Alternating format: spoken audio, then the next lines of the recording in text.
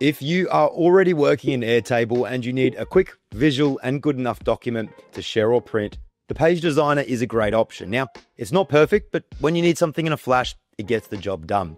Hey there, I'm Alex Knowles from automationhelpers.com, and we help companies get set up and automated using industry-leading portals, apps, and integrations. All right, let's say you run a service business. You're already using Airtable to track your hours, jobs, and client info. So rather than exporting all of that info out or copying and pasting, God forbid, into another tool, you can use the Page Designer to generate documents, contracts, invoices, reports, proposals, and more. Plus, it'll dynamically populate your live data. So let's check it out. So here we have our Sales Hub, and it's the place where we manage our sales pipeline, our accounts, leads, contacts, sales reps, as well as our contracts, quotes, invoices, and services. You'll notice that we have 3 separate services, an hourly rate, via project, and monthly, and these are directly pulled into our invoice line items here, which amounts the total value that our client needs to pay us.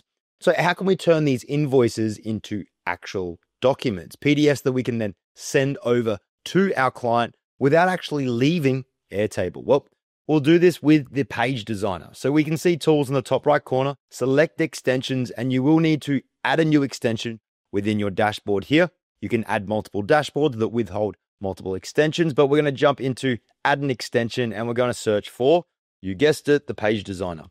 So we'll add that, wait for it to load. And as you can see here, we've got a document that we can edit. It's opened, it's beautiful, and we're ready to jump in and dynamically populate our data. And this will open up the Page Designer. Here we can see we've got the invoice number. This is dynamic. It's dynamically pulling through the record from our invoices table. If we go to the next record, we'll notice the invoice number changes. Same as the account. If we pull that through, that'll load. We can see client name Delta. If we go back to the previous, it's Acme Corp. But let's delete this, and we're going to quickly build a beautiful invoice that we can then download and share with our client. Yes, the Page Designer enables you to generate beautiful, professional, and quick documents. However, you can only access them by downloading them. You won't be able to add them to an automation or send them off from email directly from your Airtable base, which is a limitation. But let's look at how we can build a beautiful invoice. Now, if for some reason you jump into your Page Designer and you don't see those correct fields on the left side panel here, they don't match your invoice or your contract fields, whatever you're trying to create. You want to jump up to the top left, select Page Designer, select Settings, and ensure that you have the correct table selected. That's a pretty common mistake and one that you can fix easily. But let's jump into the Page Designer itself. Firstly, let's add an image to this. We want it to portray our business after all. So let's include our logo. Now you will need to include a URL where your logo or your image is housed in order for that to be pulled through. But excitingly, this means that you can also use dynamic images from your base. Let's say, for instance, you want to include a client logo or image. Well, ensure that your base has the public URL where that image is stored, and you can directly pull it through here. But for our use case and invoice, we're going to include a static logo. Sweet. So I've included the company logo. Now let's add some other things to our invoice. Okay, so I quickly added some things that are starting to make it look like an invoice. We've got the issued to, paid to, invoice number, date, due date, and a table of line items here.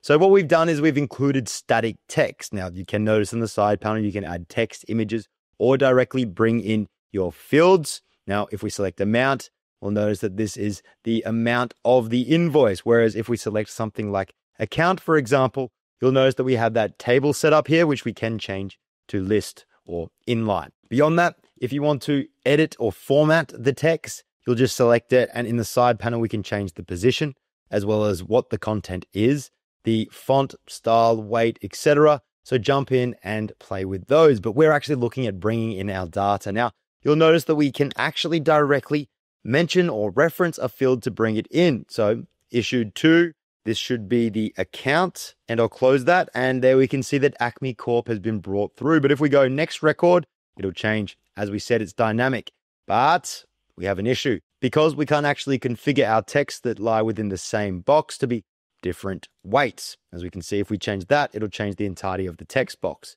So if we want this to be properly formatted, well, unfortunately, we're going to have to create multiple text elements, or just directly bring in the account information by selecting it and, of course, changing it to inline. We can also filter, but we're not going to dive too deep. I'll let you jump into that.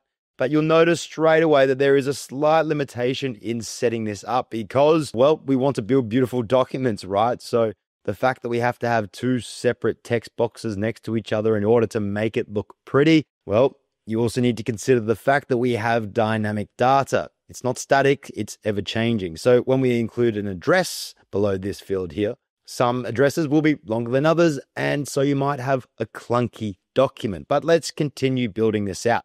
Now, I'll just quickly bring this in before we take a look at the line items. Now, something else that I really do need to mention is because we're working with dynamic data, you will need to ensure that your text boxes can fit any and all text that will be any and all size. What I'm basically saying is if you have a long client name or a long address, if your text box is not large enough to withhold that text, then you're going to see a cut-off title. Let me just quickly show what I mean.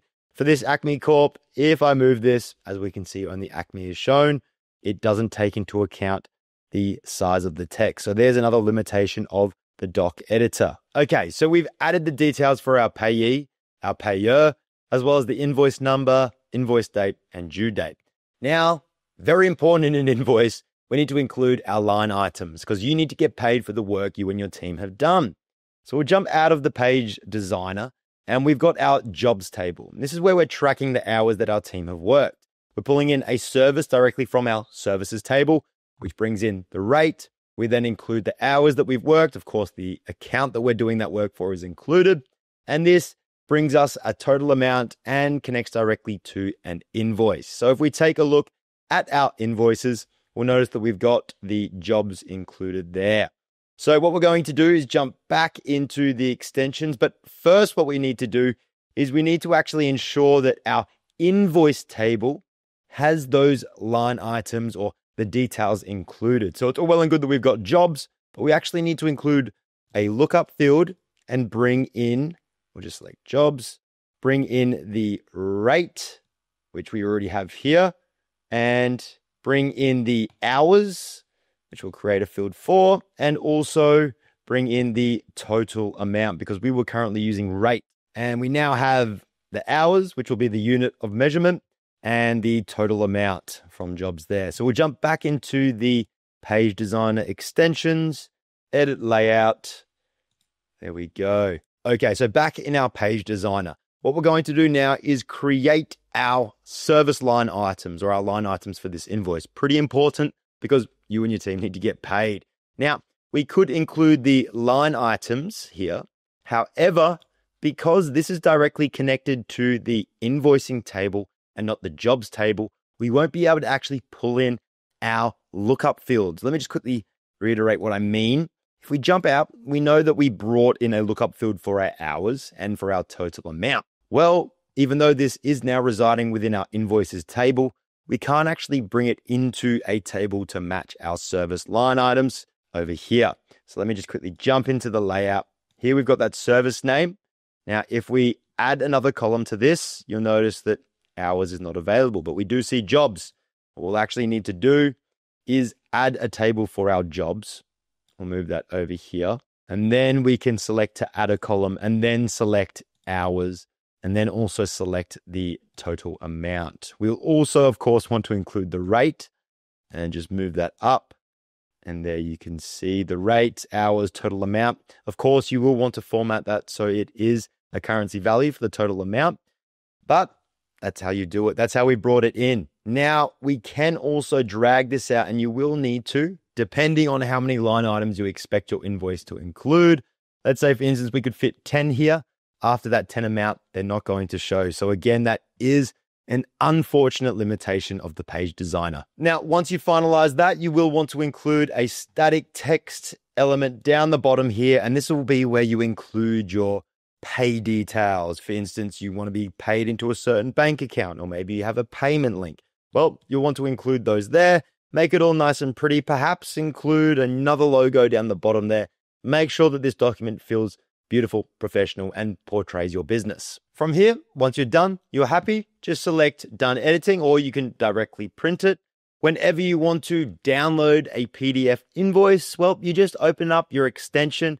You'll see the option to print. You can then save that PDF, print it, and if you want to attach it directly to your invoice line item, then you'll just need to add a file attachment here, and then you'll upload it. Now, like I said earlier, a limitation of the Page Designer is that we can't programmatically or automatically have that PDF attached to the file. You'll have to download and then re-upload it. If you do want to learn what other options are out there that are better than the inbuilt native Page Designer, make sure to check out the description of this video where I've linked multiple videos on how you can create and generate contracts, invoices, and more with Airtable. Well, I hope this was a helpful video. If it was, make sure to hit the subscribe button and the thumbs up. And if your team needs help getting set up on Airtable or automating parts of your business, then do not hesitate to reach out to us at automationhelpers.com, where a team of experts are offering a free 30-minute consultation. So book yours today.